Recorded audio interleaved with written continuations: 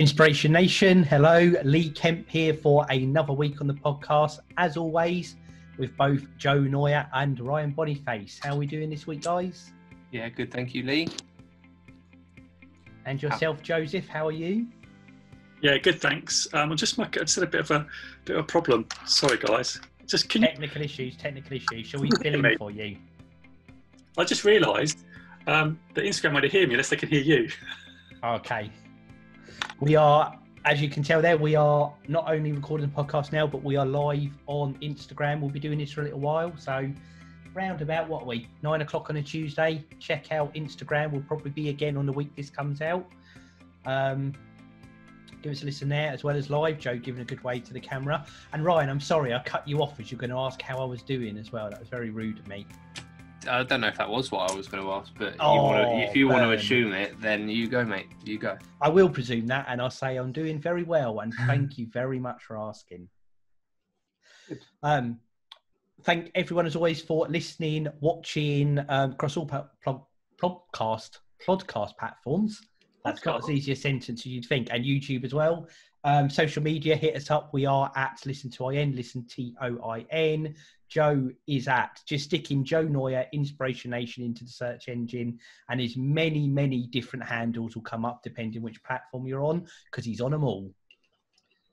So, Joe, what is the topic of conversation for this week? Right, I just want to just give a shout out to Cindy, Perry Dodgers. I want to give out a shout out to Angela as well, at Live Angela. I do love with Angela because they're on Instagram. They're excellent. They're always supporting, so I just want to give a shout out. So and also Emma, welcome. We're getting people joining. So it's going to be a little bit of this as we go through. So I'm going to talk about something called the Goldilocks zone today. And this is my thing on this because I was like writing, doing a little bit of a blog on this. And I thought about why do stories like Goldilocks and the Three Bears talk about comfort? And then we've got this thing about, the Goldilocks zone in space, right? It's the perfect place where we can habitat. So it's a safe place. So I'm just wondering, once about this discussion, whether these stories sort of talk about, like Goldilocks talks about, the right chair, too big, too small, and just right. And then we've got the bed, too hard, too soft, and just right. Whether there's any cultural thing in safety, like, are we being, I suppose, programmed to seek comfort and seek like the easiest way to live, I suppose. And so we minimise the challenges because life is hard. Don't get me wrong, but are we striving as a species to sort of seek a bit of comfort with these type of stories we tell ourselves, like calling things like the Goldilocks zone, and people trying to avoid pain, trying to go towards pleasure, maybe short-term pleasures and stuff like that. And is there anything in that? I want to talk about it really. And that's when I sort of took the Goldilocks story and said, well, okay, if Goldilocks going through trying all these porridges and things like that, and what's the just right thing? What's going on there? What is it? Are we training our children to sort of just seek comfort and that everything's going to be, everything's going to be easy, it's going to be tranquil, and we're just seeking that comfort all the time, rather than actually, are we looking for adversity in terms of we're going to make it, Scar, it's going to be hard, and it's not always going to work out. You're not always going to find the perfect bed. You're not always going to find the perfect porridge, and of course, we're looking in space. You're never always going to find a perfect planet, right? And I was wondering why they called it the Goldilocks zone. I know why, because perfect living conditions. So I just wondered whether there's anything, what you think about things like that, whether you've got any thoughts around that. Start for 6. My first question back to you, Joe, was going to be whether your instinct, perception, whatever the best word is whether Goldilocks zone is a good thing or a bad thing. And I think your leaning there that you went to once I thought of that question was it's probably more of a negative and a positive in that it possibly stops you pushing yourself, going outside your comfort zone, growing, that sort of thing. Would I be right in your viewpoint there? Yes, that's what I'm talking about. Why call it the Goldilocks zone? Why not call it, I don't know, something different? But because Goldilocks is quite cultural, isn't it? It's quite a cultural story. It's obviously that it's just right. Everything's just right, but nothing is ever just right. If we get to just right, then we're never looking to improve. And I think you can just enjoy the moment. But then there's a lot of things around. Okay, so if you stay in there too long, it's like the boiling frog we've mentioned before. The temperature gets boiled up, and then you just essentially just don't improve. And like in the boiling frog thing, the temperature gets turned up and no one notices, and the frog dies. And I've just thought, I don't know whether this is something, we're talking about our own planet, climate change, things are changing, it's warming up, and we're picking up on it. But life was really good, for us as a human species. But now we're recognising, hang on a minute, things are getting a bit out of balance. So is there a lot that are we ignoring stuff as a culture, do you think, or do you think there's a bit more awareness around now about actually, maybe we are sort of starting to wake up to think actually, we do need to start doing things and start leaning to those uncomfortable. And I think the entrepreneurial space speaks this quite a lot, because I think entrepreneurs do look for that difficult things, like looking at Elon Musk and going to Mars, look at all these innovators, and they're the ones that sort of seem to lean to these hard things. But I don't know whether it's me just because I've now got into this world, whether I'm seeing it more, or whether it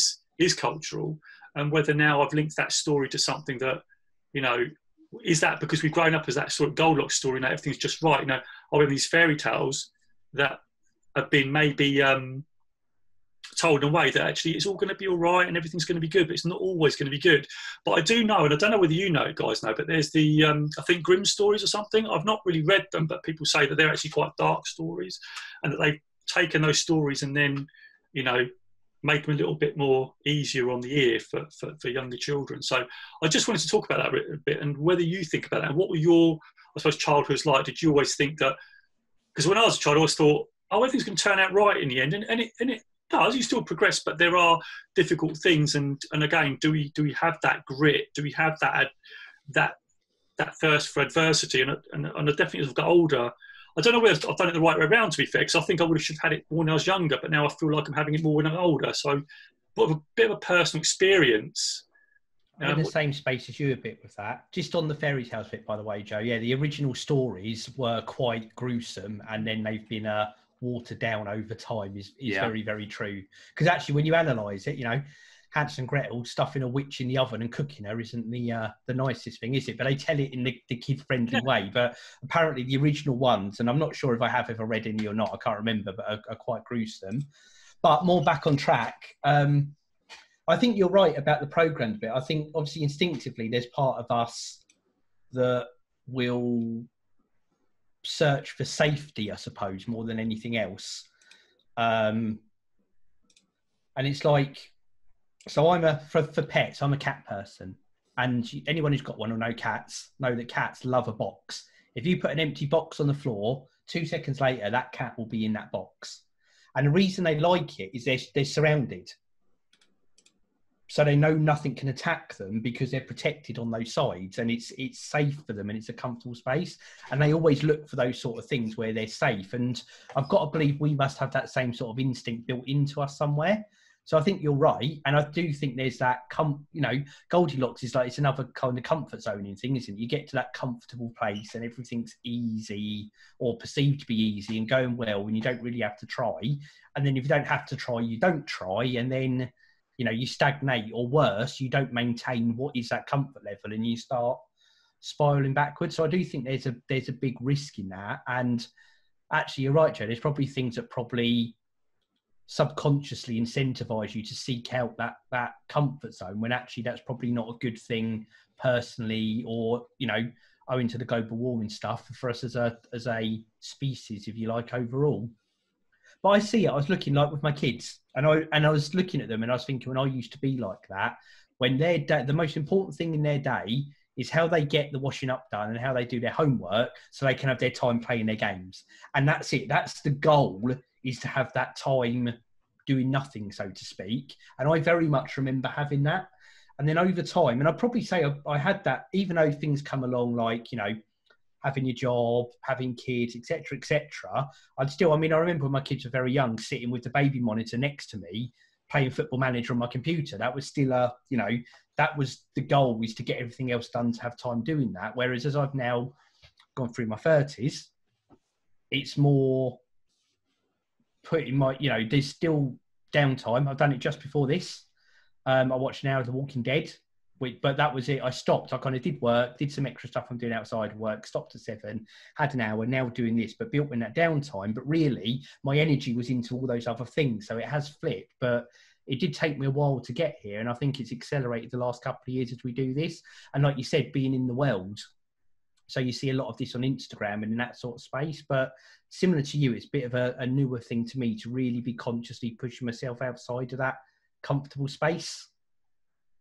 Yeah, and it's really interesting because I've just got a couple of people, it's like Angela on the Instagram said, that is deep. Actually, we are so comfortable, we've forgotten those that are next to us. So there's sort of thoughts around that coming out on the, on the actual Instagram. So again, we get comfort as opposed to that thing of, oh, we're all comfortable. We don't sort of reach out a little bit. Maybe we just sort of stay in a little bubble, which I think is a really good point. And quite timely at the moment with everything as well, and the whole reaching out message. So yeah, and I don't know what Ryan thinks, and I'm just going to come over to you, Ryan. But I know when I was a child, I was just aiming to sort of maybe get on my computer, get work out of the way, and then I can just go and play, and I'd maybe sit all weekend and just play computer games. Nothing wrong with computer games. I love them, and I still love them now. But I'm just thinking back then there was no you couldn't like earn a living like you can now, right? And now you can earn a living, which is great. And I think if I had my time again, I'd probably be doing like that now. I think I would. But back then, like I would just spend hours like doing that and just seeking maybe to sit down in front of the TV. And now I've realised, now I'm starting to be much more observant. I'm thinking, is this really good, me sitting here, just watching TV? But I think there's got to be a balance. I think there's got to be that work ethic, and then you can have that reward, I think, after you've done it. But I think, but before, I think what I was doing, I was just seeking that comfort, not doing as much as I could have done. I don't think living that potential. And I think that's probably when I became a bit stagnant and expected things to take off when they nearly didn't take off. And that takes persistence.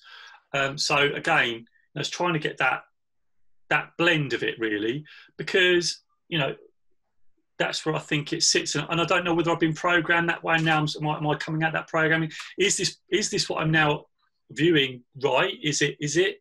I see listening to IM podcast has joined the Instagram. I thought I could see the comments as well if I join in. Oh, look at that. Yeah, that's a good idea. What a good idea. Ryan, what's your thoughts on all this? Because I know I mentioned computer games and stuff like that, and you're an avid gamer, and now we can sort of live off the back of that, because it's still difficult, isn't it, to do, like you've just started. I'll let you tell the people, because this is your thing now, Ryan. Off you go. I think everyone really lives the most comfortable life they can to a certain degree. In most aspects, people will just do what they have to get by. I don't know, some people will leave the washing up one night because they'll just do it in the morning after they've had breakfast, rather than doing it the night before and in the morning or whatever, just because they can get away with not having to do it. I think there are a lot of people I think it's just basic human nature to achieve the same outcome at the easiest way possible. So if you're faced with driving to the shop, which is a mile away, or walking to the shop a mile away, you're 9 times out of 10, you're going to drive it because that's the easiest way to do it, unless you have a different reason for walking. For me, it always was, when I was a kid, get your homework done, get any chores you got done, and then the rest of the evening's yours. So when you say that it's kind of ingrained in people that they need to get everything out of the way as kids, as Lee suggested, and they can go and play their games, that was used as an incentive to me when I was a kid. So maybe that's where that thought process or that belief comes from, is from my parents and their parents before them and things like that. So yeah, and that's the same with work now. It's not a case, but I don't think it's able to be a case pre-COVID times when we were all going out to work. You couldn't just say to your boss, sorry.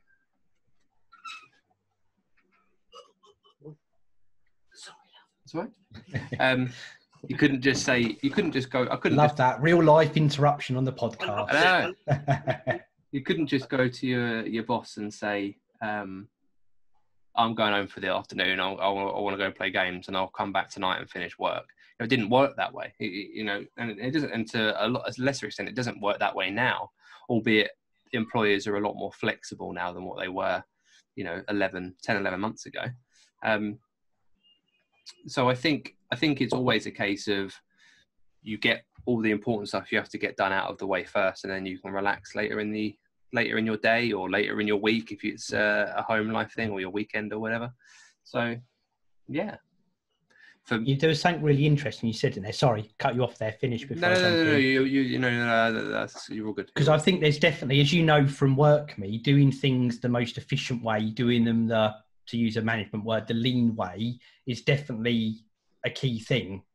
But at the same point, there's the outcomes that you talked about, Ryan. So you can still be pushing yourself to achieve a lot of things, other than literally do the bare minimum work I need to do, and then I can sit in front of the TV all night. Mm-hmm.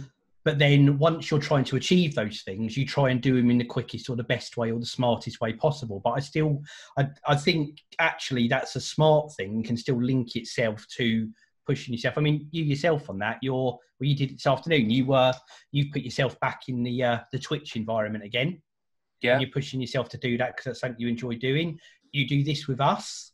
See, I know you within work, and you take on a lot of extra things outside of that as well. So but that doesn't mean you're not going to try and do them in the smartest and the most effective and the most sensible way for you. And I'll say the same. It's generally 9 out of 10 times, to use a washing analogy, I will do my washing up as I'm cooking because I like doing that and it gets it all done. Mm-hmm. But sometimes I might decide, now I'm going to leave that in the morning, but that'll be one easy thing to leave against maybe 9 other difficult things that have been done. So it's about getting a balance in there, because I think what you don't want to do is this level of perfection where you're 100% all the time. And Joe, you always talk about it's only important to downtime, and it's just balancing it out, but making sure you don't go to the other end of the scale. And I know, and I've seen people who are like this, where literally everything is left till the last minute, where you're, what I like to say, is constantly living in your overdraft, because that can be a really destructive pattern where you leave yourself no slack.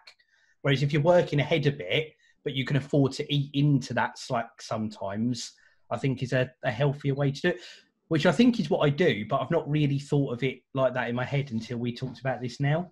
I'd like to think that it's human nature to procrastinate about everything, but it's individual nature to beat themselves out of it, or to learn their way out of it.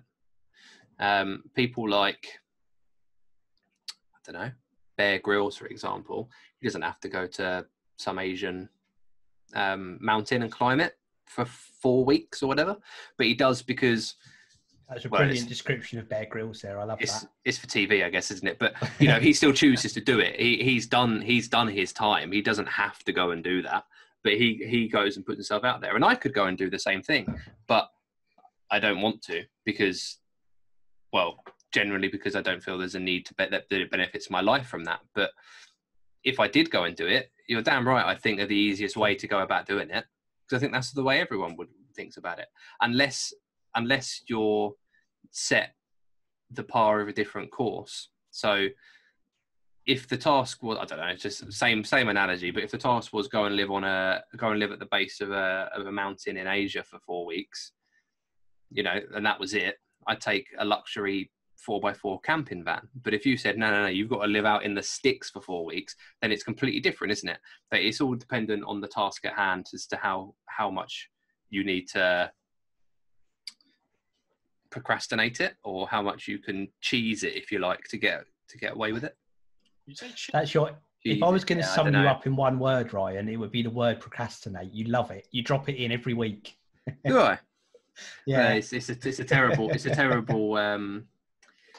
terrible feature of mine, I guess. The word, it's not at all. It's not at all, because you get loads done.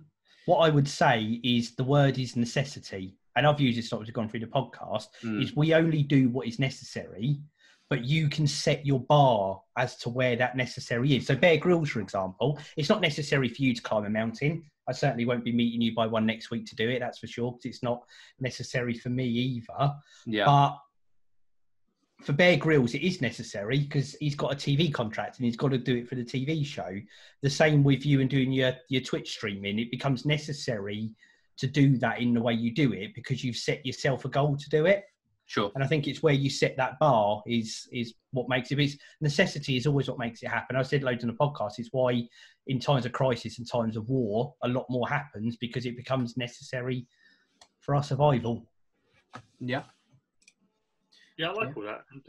And necessary. I think it's the why. Why are you doing it? It's the why. If you've got a reason why you're going to climb that mountain, you're going to climb that mountain, right?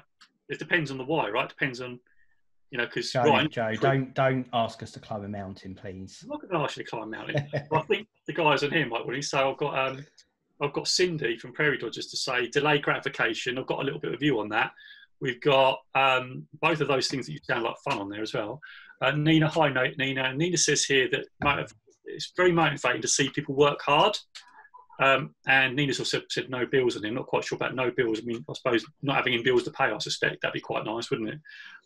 But I like a lot of that. And I think there's a delayed gratification thing that's meant to be a good thing for you to train your brain not to sort of get that instant gratification.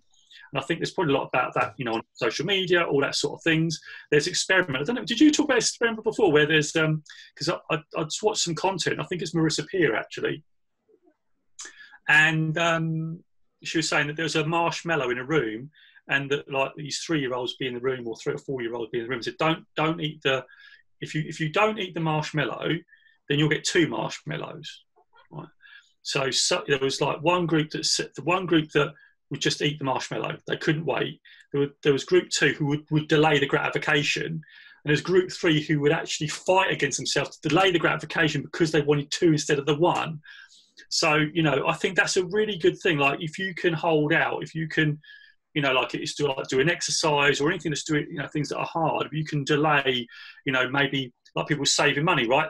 It's better to save money rather than going and get that credit card or things like that. It's delayed gratification. I think because everything's done on that, you know, try and get it right now. I think, I don't know what you guys think, but this sort of goes back to this sort of going towards pleasure and moving away from pain, right? Or, you know, we're designed to do that.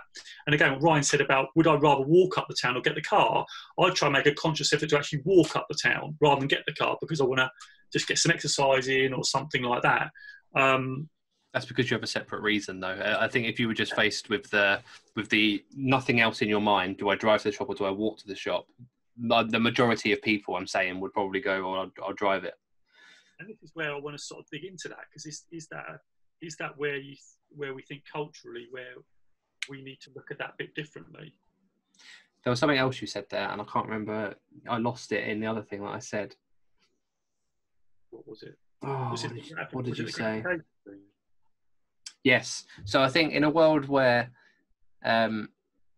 you can buy things and you get it instantly with Amazon, sometimes it's same day, sometimes it's next day if you have Prime, Amazon Prime or whatever, where you can get it instantly and it's not a case of, well, I have to pull out my Argos catalogue and we have to then drive to Argos and put the dodgy 7-digit number in and go and pay for it.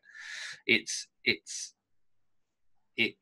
different in the sense that I think that the patience of human nature or human beings now has come down because you're not having to wait for things generally. So when you are told something will take, so when you order a parcel and it's one of those that comes from, I don't know, China or somewhere, and it's like, oh, it will take 3 working weeks. You're like, oh, that's ages. But realistically, it's not, is it? It's because we're so taught and procedured, I guess, to getting something more instantly than that. That is conditioning. I think I don't. And now, that's the word I was looking for. Conditioned. Yeah. And I don't really like it because back in the day, right, when I used to want to collect these like free things, you have to collect so many tokens, send them off. You have to wait for 28 days to get your free toy or whatever. I was thinking that was ages as a kid. Ages. It was absolutely ages. Absolutely ages. Hi, Will and Riley. How you doing? Just saying hi to someone. You think it was ages, right? And now, like you say, Ryan, you know, we can get instant gratification. So, you know, we can go and get like Amazon next day, right? Go to shops and get it. And I think because obviously people, and going back to Lee's point, you know, people have made things so efficient, like Amazon and things like that, that, you know, we are being conditioned to want things straight away. And again, this whole culture about I want it now. You know, and I think for me, I've fallen into that trap. I want it now. I'll go and put it on interest free or something like that. And I'm looking at this and thinking, do you know what? I need to maybe delay that a little bit and go, do you know what? It's better to be patient and not get the quick way and sort of really, you know, work at something to get it good. And I think maybe when we try and do things like maybe what we're doing this podcast, right? We want some great results and, you know, that whole thing about, well, it's not going to come straight away, having the patience to keep working and keep just going steadily, keep moving forward, and without even getting results sometimes, none at all. And then over time, that compounds. And I think, do you think this had an effect on why people maybe drop off early because of maybe they've got instant gratification? And we talk about the culture, about the stories, we talk about Goldilocks zone and all the Goldilocks thing we talked about before. Do you think we're feeding that? What, as in society's feeding it? Yeah. Or... Yeah, yeah, I think in everything, all those examples you gave there. TV, from Netflix to Amazon, you know, you used to have to go to a shop, rent the film. You used to have to get, the other thing was the, I think it was Love Film, wasn't it? I think you could just pay a subscription. You have to wait for your CD to come. Now it's like instant, everybody instant. And that's like magic, isn't it? But it's the same with food as well. You've got microwavable rice now that you wouldn't have had like 20, 30 years ago. Noodles, you can get pizzas that you stick in the microwave, sausages, burgers, and things like that. That wasn't a thing back then. Or let's say back then as if it was ages ago. But you know what I mean? Like 25, 30 years ago, that probably wasn't as much of a thing if it was a thing at all back then. So I think since the technological age has come along in the last 50 years, exponentially everything else has just sped up. Like people's expectations have just got quicker. The way you can get things are quicker, and the way humans have found a way to make it a quicker process of getting from A to B with whatever the situation at hand is, has gone so much quicker. I don't think there's anything in that time that's slowed down. Yeah, I think I agree. You know, like the thing about food as well, and I just wanted to short out, give some shout outs. I mean, Will and Dry, hi. Nina said back in the day, they have to wait 2 weeks for photos to develop. Remember that? Yeah, photos. Also, I think Nina and Cindy, I think Nina and actually Angela are actually going on a sugar-free 90-day challenge. They're doing that. I think that's what they're doing. So again, it's about marshmallows. So again, that's a good level of necessity they're setting themselves there. I'd struggle with that one. So you heard it from Lee, guys. He's struggled with the 90-day challenge for no sugar. I think I'd struggle with that. The things that naturally in sugar, like I like a bit of honey in my coffee. So, but I don't drink too much sugar. But again, that thing, Ryan, you said about like microwave sausages and all that sort of stuff. Is that taken away? People actually, what's the reason we should be cooking food that's actually, you know, good for us rather than having this processed stuff that's quick to eat? And I love it. To be honest, I love junk food, but I really am trying to like not eat so many crisps. I still struggle. But I mean, there's that whole thing, isn't it? I mean, is it stopping people cooking food the way it should be cooked? So it's stopping us becoming, you know, we could be healthier, I suppose. You know, rather than sticking like a rustler or another, rustler in the microwave, right? Yeah, I think that's proven in the sense that back in the old days, it was only wealthy men and families that were, for want of a better word, fat. And to be fat, you were seen to be wealthy, right? Back, I'm thinking Henry VIII times. So back then, you were, if you were overweight, you were seen to be wealthy. You were seen to be, oh, he's well off. He's a big lad. Whereas now it's more and more people. But because these things that are really easy to consume and produce, like as you mentioned, are also the cheaper alternatives, which then leads it to meaning that the people on lower incomes and of a lower economics standpoint than other people are those that are more overweight than others. The society's gone from going out and getting a nice burger, for example, was more expensive than buying some salad, whereas now that table's turned, right? Getting a salad is more expensive, or buying the stuff for salad is more expensive than buying cheaper, more processed foods. And that isn't going to be the same across the board, all across the world, but generally I think that's true. Otherwise I don't feel we'd be having as much of a problem here with that kind of scenario. And I think you're right. It's where we are back to where we're saying the Goldilocks thing. It's a comfort zone, isn't it? It's easy to make the food that's not so good for you, and it tastes better, and you don't have to push yourself to not have the bad things in it. It's easier to make. Again, it's all comfort zoning, and it's easy. And then, like you said, Joe, then you sit down in front of your Netflix, you instantly stream a series that you'd have had, you know, even 20 years ago when we were still living in a life of luxury, it would be drip fed out to you. Now it's just there on demand, and you can watch a whole series on one night while you're eating your food that's taken 10 minutes. You don't really need to push yourself for anything. And it is a trap to fall into. And I think, and I think that is the trap we fall into. I think I fell into that trap, but I unknowingly fell into the trap until something woke me up. Like this, like talking about it and actually going, what are the messages we're sending through? And I think as I've got 2 young daughters, and and again, I suppose going back, I think I wish I was more aware of it, because I think it's a really important thing to recognise. That we do need to make more effort. We do need to be conscious of wherever it's been tied into. Like you say, like the TV programs, right? It's to wait next week and it'll be coming on. You have to wait for another week. What? You talk about? They can have it straight away. But it's because it's demand. It's supply and demand economics, all that sort of stuff. If you're Amazon, you say, no, you're going to wait 28 days. Well, I want to go to the place that gives me next day, right? That's what people want. And I think, do we need to look at that as a site and go, actually, do we need to deny again, like the guys doing their sugar challenge, right?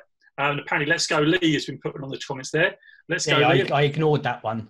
Overlooked that. I will just say though, coming up just on the Instagram, Andrew's just made a reference there to microwave bacon. By complete coincidence, someone mentioned this to me earlier today when I was in a meeting, and it blew my mind, the concept of microwave bacon. I'd never heard of it before. It's twice in one day. So I think it's against what you're saying, Joe. It's telling me to eat it. Look at that. That's the thing, though. So it is that in the back of the mind. It's subconscious. We want to eat it. It talks to our survival brain, probably the amygdala. That survival part of our brain that we want to eat. And again, I put Angela's on the point of discipline. It's about disciplining, isn't it? I mean, I'm really trying hard not to sort of sit down. When I sit down, eat those like crisps or whatever. And I'm really trying to be good, trying to eat 3 pieces of fruit and all that sort of stuff. But it's really hard because I think there's conditioning drawing down on me, and I think that's something that I think we've all got to be conscious of. I think we've got to get a balance on what's right for us personally. I think we've got to look at it. And I think for me, the Goldilocks story, that's all kicked off me. That was that revelation about, God, this story is about comfort all the time. We're trying to tell our kids about comfort, but actually life's not like that. If you want things, you've got to work for them. You can, if you get a trophy for 7th place, what are we saying? What's the message it's saying? You get a trophy for turning up, and it never used to be like that in my day. It was like, you only got a trophy if you come 1st, 2nd or 3rd. There was none of that. Now, I've never experienced that. I don't think when I went to my kids' school, they did that. But anyway, I know we're running down on time. I think we've got about 5 minutes left, guys. But I don't know. I'll throw it back to you guys. I probably went on a bit of a rant. No, it's good. I think we've covered a lot of ground in this one here. It's really good. And I think the overall message, Joe, and I want you to sum it up in a second. Besides the fantastic conversation we're having on Instagram about microwave bacon, it is to push yourself. Don't fall in the trap of that comfort zone. And I think there's a wider thing, Joe, like you said, be aware of the example you're setting for others. If you're working hard, if you're pushing yourself, if you're showing the rewards you can get long-term from that, hopefully that will inspire and influence those around you as well. Would be my thought on this. Ryan, in the serious question, not the jokey one at the end, have you got any final thoughts? No. Oh, we've got to do that again at the end now. And Joe, no, we don't. Take us home. Yeah, so just really to sort of end it, just be aware culturally. Don't forget those subconscious messages. Look at your goals. I mean, have goals, and recognise that it's going to be difficult. Recognise that you're going to be wanting to run away from the pain and go towards pleasure, like the marshmallow experiment I referenced earlier. Children at a young age, even at that age, struggle with that. So I would say if you're aiming for anything, it's always going to be difficult. It's just having a plan to deal with that thing, having a plan that it's going to be difficult. It's going to be difficult, and your brain's going to try and get you to go easy, where you maybe need to take the other step. So like I said on the chat here, there's discipline we need to look at. We need to look at our cultures and see, what is the thing we're trying to achieve, and recognise we've got to be patient, we've got to be disciplined, we've got to have all these things to make sure that we are moving slowly towards. I'm not going to say getting it overnight. You're not going to do this. It's going to take years. It's going to take time. It's going to take effort. It's going to take dedication to get the results that you want. And like Gary Vee says, he says, everyone wants a 6-pack, but no one wants to put in the work. And that's where I'm going to leave it. It's good. I love it. Some really good, inspiring messages. This is a great conversation, Joe. Like last week with the wood story, I wondered where you were going with Goldilocks, but it's been brilliant. We thank everyone out there listening and watching, those joining us on Instagram as well. Thank you very much. We genuinely appreciate you all. Whatever service you're listening on now, if it's podcast, if you're watching on YouTube, hit the subscribe button. Leave us a review, leave some comments. It all helps get the message out there. We really appreciate it. Don't forget to follow us on social media as well. We on the show here, we are at Listen2IN, Listen TOIN, across Twitter and Instagram. Joe, again, just put in Jose Noya, Jose Noya, Inspirationnation on any social media service, and you will find Joe and his fantastic content, daily videos, loads of great inspiration. And of course, don't forget to head over to inspirationation.org.uk. You can check out the Inspirationnation coaching service, and if we've got time to squeeze it in, get some fantastic Inspiration Nation merch, like the mugs we're putting up on the screen right now. Come on, Ryan, join in. Come on, Ryan. There we go. Getting love for that, man. Love for that. So thanks, guys. That's what we love. Again, thank you everyone for listening. We'll be back in again next week. All that's left for me to do, as Ryan's already chucked in his nose to count us down. 3, 2, 1. Inspirationation. Catch you guys later. I'm off to microwave some bacon.